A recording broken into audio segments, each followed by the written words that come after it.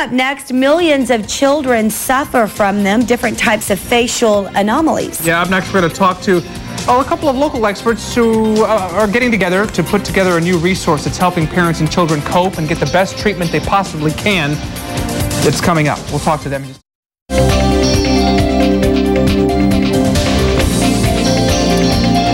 Welcome back. It's 7:37 now. Cleft and lip palate are the most common facial birth defects, affecting 1 in every 600 to 700 children.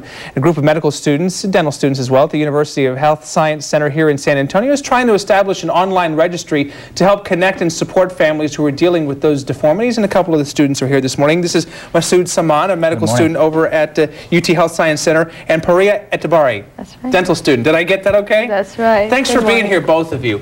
We've been looking at some of the pictures here, and it's a little difficult sometimes to see these kids like this. Let me ask you, Masoud, tell us about the partnership with the dental and the medical. How did you guys get together to put this registry together? Like you said, it is difficult to see these children suffering from what they do, and one of the main things about this is that it's very specialty specific at this time, and one of our goals was to bring these different specialties together, and many of the specialists are over in the dental school and many in the medical school, and we wanted to bring them together, and what better way than doing it through the student aspect of things, working from bottom up.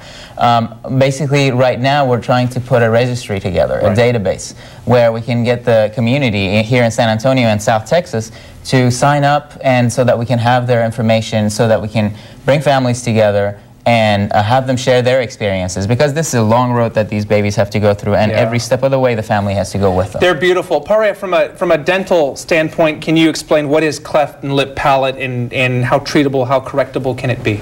Sure. Cleft lip and palate is, like you said, the most common facial anomaly, but what happens is during formation, I guess, the palate doesn't close entirely, so it leaves a gap in the palate of those kids and in the lip. So there is a defect in the closure of the lip and the palate.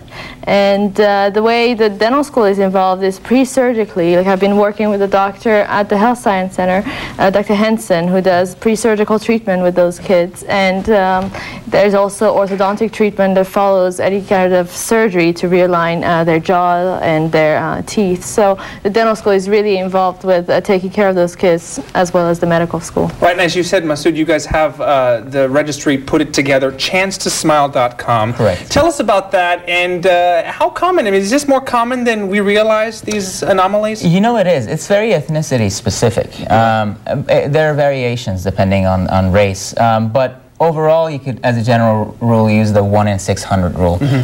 One maybe out of every 600 is born with a cleft lip or a cleft palate. It is pretty common. The issue is that there's a lot of social stigmas associated with this. Right. And one of the things that we would like to do is to raise social awareness about the issue, so that these babies who already have to go through so many dental and medical treatments don't have to suffer as much psychological problems and psychosocial problems. And again, just a few seconds left, but with the registry, Parya, you guys are trying to accomplish what exactly?